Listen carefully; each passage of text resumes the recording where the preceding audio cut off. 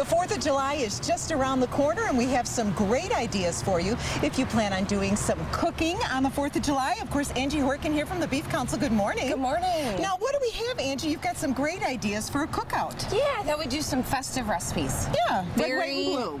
Red, white, and blue. Perfect for the 4th of July. So we got 2 burger recipes.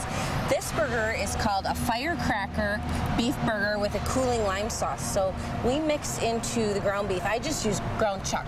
85-15 or 80-20 because grilling is a low-fat cooking method, so you're going to lose your juices through the grill. So that is the perfect ground beef to start with. You don't need to splurge and get something really lean, but if you like that, you definitely can.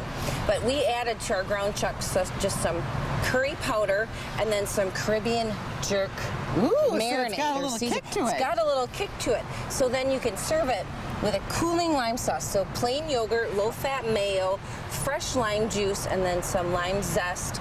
And then you just top that, drizzle it on top, and then you can top with watercress, which is a little different. So kind of fancy with some different ingredients, but delicious. It's a nice combination with the spicy burger. Yeah. All right. So super easy too, perfect for your grill out. And then something maybe kids would enjoy doing. Yeah, this is kind of just a traditional cheeseburger, but we cut our cheese into stars. So super easy to do, and we just use ground chuck. I didn't mix anything in with it. Sure. And then topped it with some stars, and you can serve it with romaine and tomato or whatever toppings you like. Or this is just a simple honey mustard, honey Dijon mayo mixture. So real easy if the kids don't want to branch out with anything. Exactly. Now, for someone who want maybe something a little bit healthier, or if you want to serve it cold, right? Definitely. This is a nice big entree salad. So you can make a huge salad. You could serve the steak cold on top. So if you're going to a cookout, or like a concerts on the square, or anything like that, make it up ahead. So we just have a bag of some mixed leafy greens, some black beans drained and rinsed, and some frozen corn that we unthawed and put in there. And then this is a grilled sirloin.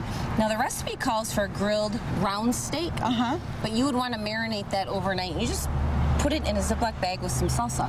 Okay, but if you're using sirloin, you don't need to marinate it. 20 minutes to 2 hours. Marinate it for flavor. Oh, okay. Because this is a tender steak. Okay. So I did still marinate it within the salsa for about 2 hours. And then we're gonna top this with salsa also, and put that down the front. Ooh, so this looking fabulous. This salad's called red, white, and beef. So very 4th of July. You're gonna put the white on, aren't you? Then I'm gonna put the white on. This is just ranch. Okay, so you got a nice little mix. Yeah. The red, white, and beef salad, and then you can add a little corn chip to it, right? Yeah, crumble some corn chips, serve that with, and it's a red, white, and beef salad. All some fabulous recipes, and they are all available online, beeftips.com, and we also have them on our website, NBC15.com. Thank you so much, Angie. Happy 4th of July. You too.